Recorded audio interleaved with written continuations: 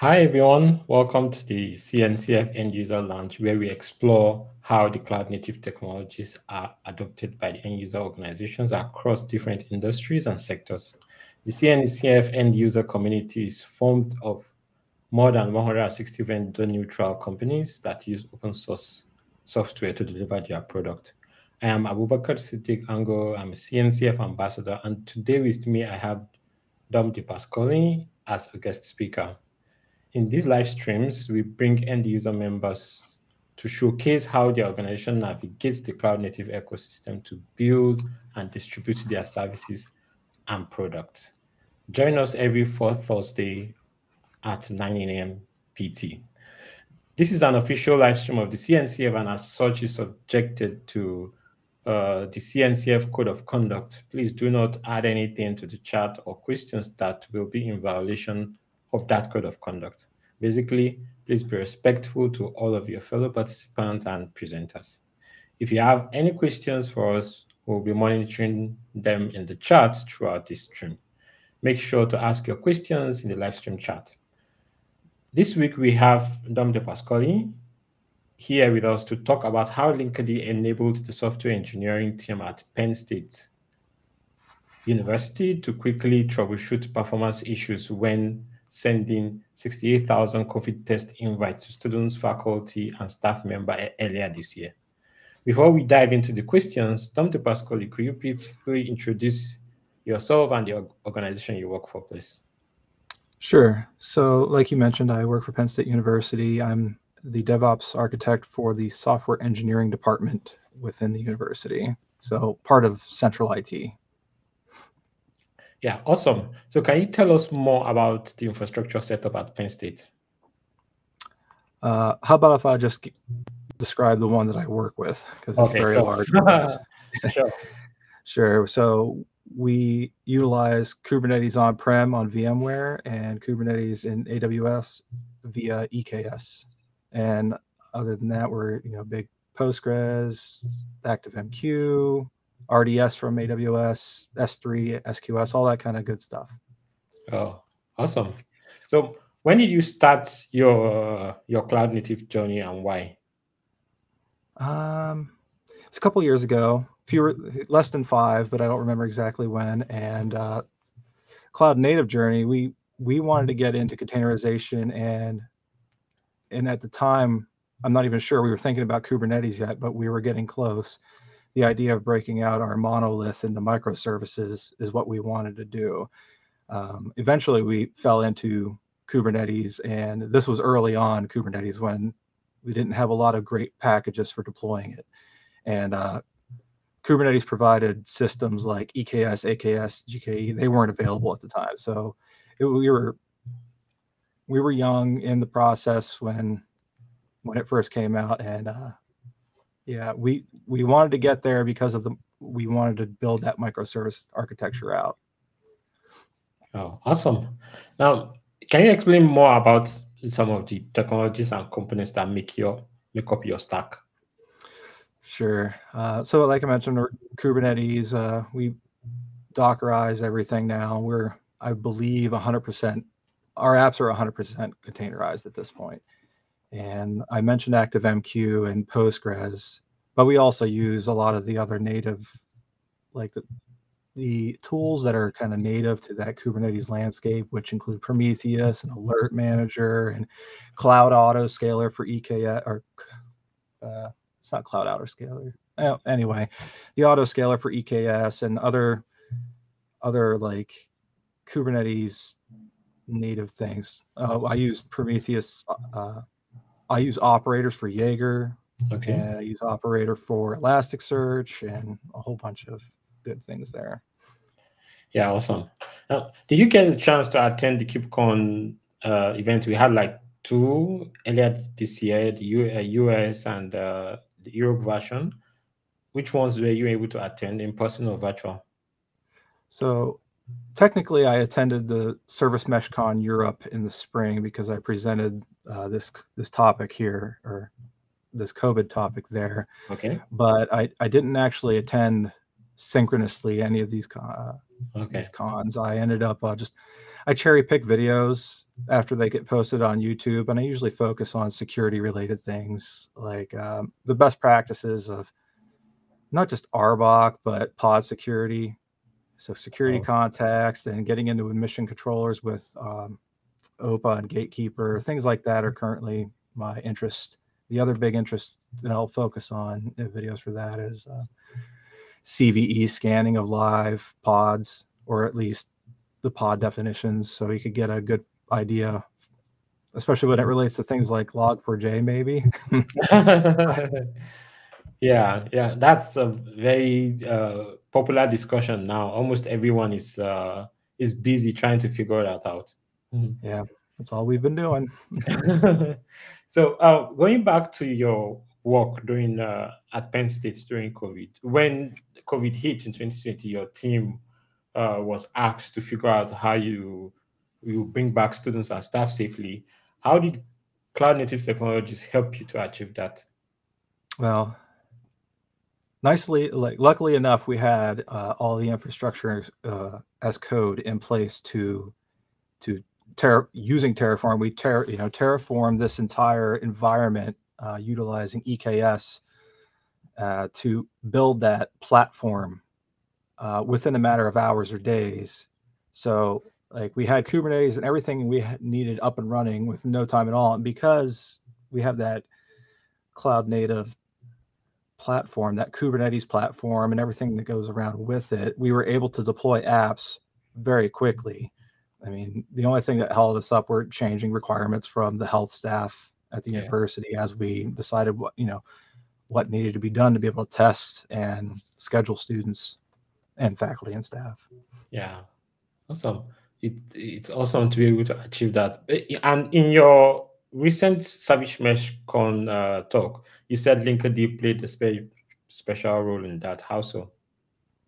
Well, we chose Linkerd a little while ago, and it's just our default now. There are only exceptions to using Linkerd. Otherwise, it's there. And so when we built this new COVID environment, one of the first things that gets installed is Linkerd. So automatically, all the new apps were getting, automatic retries, MTLS, all that kind of good stuff. But observability was probably the big win, and we could talk about that some more too. Yeah, awesome. So, and I guess you've already spoken about why you chose Linkerd. What other options did you consider while you were exploring Linkerd? Originally, we were on Istio, and this, I can't remember how many years ago, 3 or 4 years ago. And my team went to KubeCon in the fall. I forget what year it was, and they got to see the presentation by William from Buoyant, and they fell in love with the idea that it was everything you needed out of a service mesh without the complexity, and that meant it meant a lot to us. So then when they came back, we I think so that was the fall. Like that January, we started ripping out Istio and replacing it with Linkerd, and we've been happy with it since. Yeah, and recently Linkerd graduated. How has that changed anything for you? It helps sell its importance to the bureaucrats of a university. So let them know that this is not just an open source project that we're pulling in like a library. This is like a big deal to many organizations. So Yeah, it was like a feather in the cap for them, but it was important for us, them being Linkerd, but it was important for us too as users. Okay, so is there any other CNCF projects that you explored, and what was your experience with them? Oh, sure. We, like I mentioned, we use a lot of the, we use Prometheus and Alert Manager, and we're starting to look at CubeMQ. I think that's possibly part of the CNCF landscape. Okay. But the way we pick tools and projects is we go to the landscape first to decide, is there a project or product out there that solves our problem before we go either building it or just scouring the internet for something to help us out. So we start with the CNCF landscape every time. Okay. So I can imagine the internal usage growth that using some of these technologies comes with some challenges. How did you handle cluster growth and adoption of these technologies? Internal usage. I'm trying to think of how to tell a story around that. I don't think I have a good answer now that I think about it. But cluster growth and adoption of these like the challenges is training of staff. Okay. When it's internal. So like we bring in new products, even if it's Prometheus and it's kind of already, I don't want to say it's built into Kubernetes, but it's there. Like everybody knows it's going to be there. Like having folks know that they can get metrics about their deployments and things like that. It's a learning curve. It's just yet another tool to learn when they were used to coming from older systems or maybe no metrics available at all with some of the older systems, right? So it's really staff training with all the new tools and adoption of, like, as our team picks new projects or tools, we have to make sure the entire staff is on board so they know how to use them too. Awesome.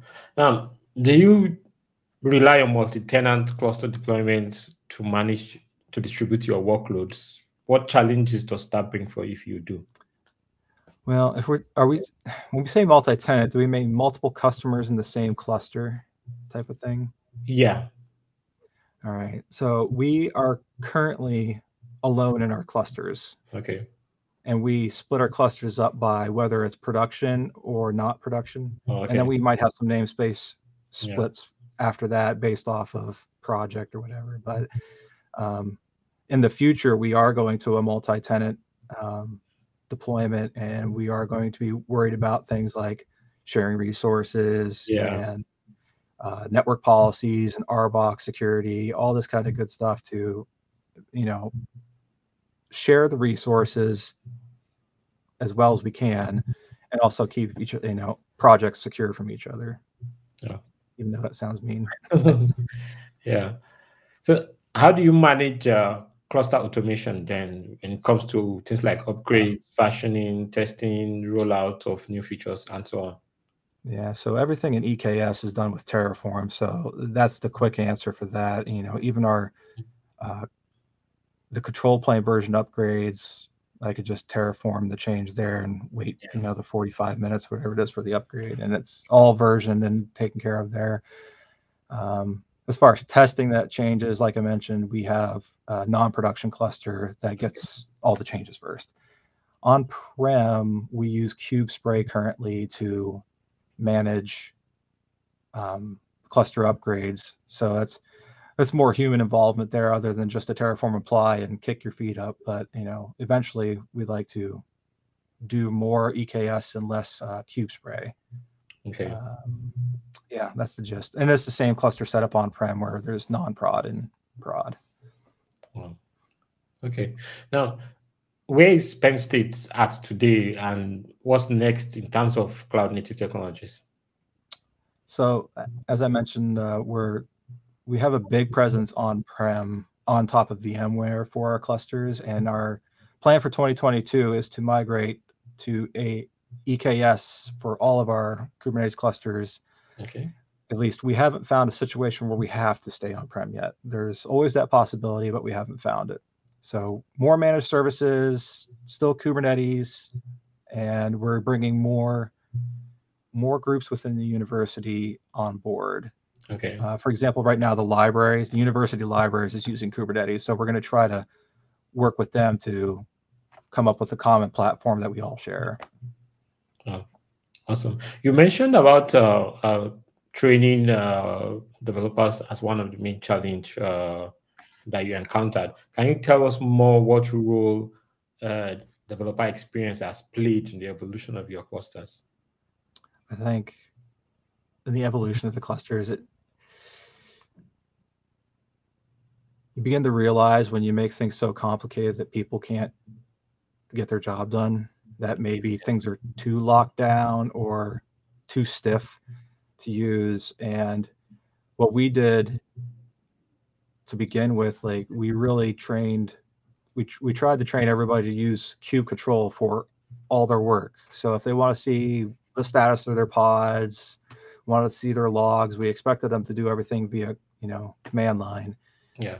And as we matured, like we created a lot of Grafana dashboards so you could see the status of your deployments that way. We shared Splunk searches, so you can just use Splunk for your logs, searches there. I think as far as the evolution of the clusters, I think we learned that a lot of people are still prefer not to use the command line for everything. Yeah. I've been using Linux for dozens of years now, so I want to use nothing but the command line. And I just got to remember that when we design the interaction with Kubernetes clusters, it's not always going to be that way for everybody. Yeah, that's good. And like you mentioned, you've been creating instrumentation around to make it easier for your team to interact with the clusters. Like, how do they currently? Okay, you've already said you don't use the CLI because a lot of them shy away with it. What other ways have you provisioned to enable them easily interact with the clusters? And what's like the typical life cycle of application deployment, maintenance, and troubleshooting for your team? All right. So the way that our folks interact, like to actually make change to the cluster, we follow strict GitOps methodologies in our department, and we use Flux for that.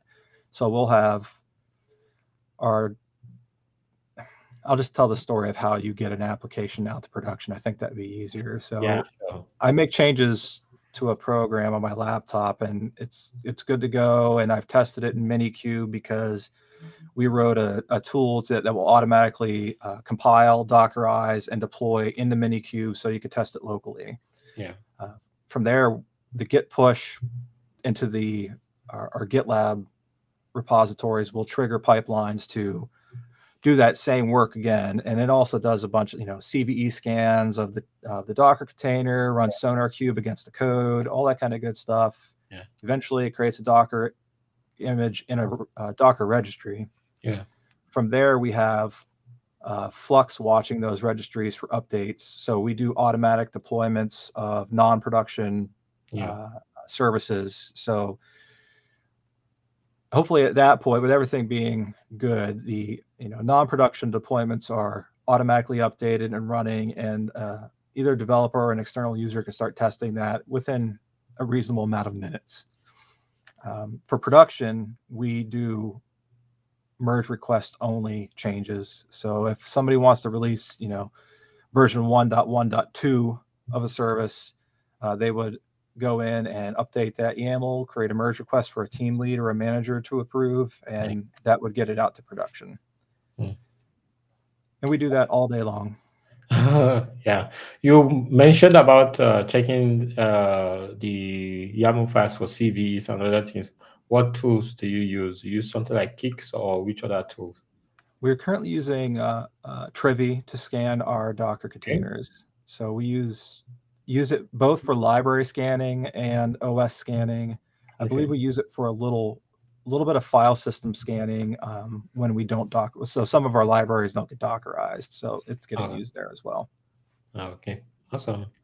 And we just started using Starboard by Aqua Security this week. I bet you'll never guess why. Awesome. So, what's your experience in others as an end user in the CNCF community? There are a lot of vendors and other things out there, and sometimes it can be drowning to be an end user. What's your experience like? I think it's been great, actually. And the time I was at the Seattle KubeCon, and I really enjoyed my time there with meeting vendors, and having the opportunity to go to maintainer sessions is always wonderful. And of course, just going to regular sessions where you can learn about something new, like when our folks went to the Linkerd session and learned about that. It's all been very positive. I also really enjoy, it could be overwhelming, but the CNCF landscape map is super helpful. Like, I don't know if that's everybody's experience, but to have that one-stop shop about trying to find a tool to help solve a problem, that's really convenient. Yeah, it is. Now, in your organization, I think you've probably touched on this already, the future of cloud native challenges at your organization. Are there any technologies or projects that you are interested in using in the future? Yeah, I think everybody's answer for that is different. Even within my department, right? Yeah. So this is my 2 cents. It's again around security and vulnerability scanning. So we're going to be looking more. I know like Gatekeeper is on our list of things to implement. Yeah. Like I said, I just started using Starboard this week from Aqua Security. I tend to keep going down those paths of security related tooling for cloud native. Yeah.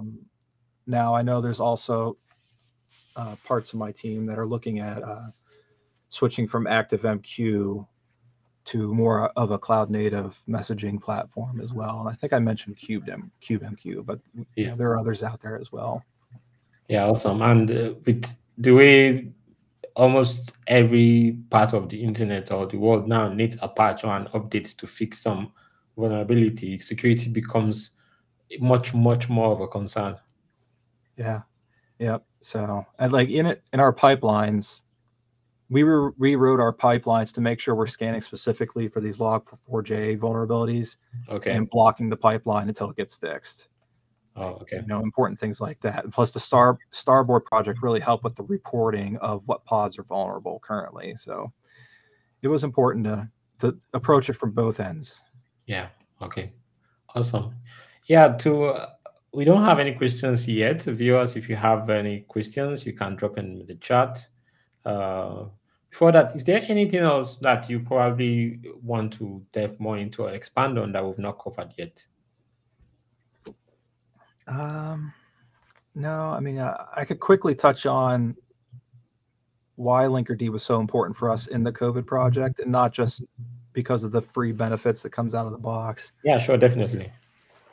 The short version of the story is we had a performance problem, and we were trying to schedule 68,000 students to hurry up and get logged into the system and schedule their testing, and we were doing it in batches, maybe 1,000 per so many minutes or per hour or whatever. We needed to get it all done in one day, I think was the goal though. And what was happening is every time we unloaded a new mass of notifications, students would log in and bring us down. Yeah. So long story short, we had an on-prem resource that was very much single-threaded and couldn't keep up with the requests. But the way we found it was because of all the built-in dashboards that Linkerd provides. Okay. So we were able to go into the Grafana dashboards for Linkerd and find like, all right, well, service A depends on B, C, and D. And well, according to the dashboards, D is really slow, extremely late. So then we looked at service D and found out what it was calling. Well, that took us down to, like, this was all on AWS, but all the services in AWS depended on our authorization and authentication systems on-prem. Okay. So then we jumped down to on-prem and realized, oh, look, and then we also have Linkerd down there. So we started digging into the same types of dashboards for the on-prem services and found out that this one in particular service was causing us lots of problems. Yeah. To the point that everything was backing up everywhere. So what, we had to make a code change to the on-prem service to remove that single-threaded dependency, and the floodgates opened at that point. But without that, the ability to dig into the microservices and find out who's calling what and which of the downstream, or I guess it's upstream, which of the upstream calls is being slow, we would have lost. There's no way, like, I think we fixed it in a matter of an hour, or, I might be exaggerating. Maybe it was a couple hours. Oh, okay. But without that, we would have been stuck big time. Awesome. It's nice to share. I think most times a lot of companies share success stories, and it's hard to hear some of the struggles and challenges that goes into getting some of these things running. Thank you very much for Mm-hmm. sharing that. Yeah, we still don't have any questions yet. If you are still on the chat, you can ask any questions. Now, we have the CFP to KubeCon EU is closing tomorrow, Friday. Are you looking towards maybe speaking at the next EU event or maybe next KubeCon NA? I didn't have any plans to do so, no. So I don't have any papers, any submissions available. But I would be open to doing it again in the future if I could think of a topic. Yeah. Okay. Awesome. Thank you very much. I think that brings us, since we have no questions, that brings us to the end of this session. Thank you very much, everyone, for joining the latest episode of the Cloud Native End User Lounge. It was great to have them talking about Penn State's usage of cloud native technologies. We also really love the wealth of experience he has also shared. We bring to you the latest cloud native end user stories on the fourth Thursday of the month at 9 a.m. PT. Don't forget to join us for KubeCon, Cloud Native Con EU on from May 17th to 20th of 2022 to hear the latest from the Cloud Native community. Also, if you would like to showcase your usage of Cloud Native tools as an end user, join the end user community with more details on cncf.io/end user. Also, remember the CFP for KubeCon EU is ending tomorrow, so get your talk submitted to be able to share your stories. Thank you very much. Thank you very much for joining us today, and see you next time. Thanks.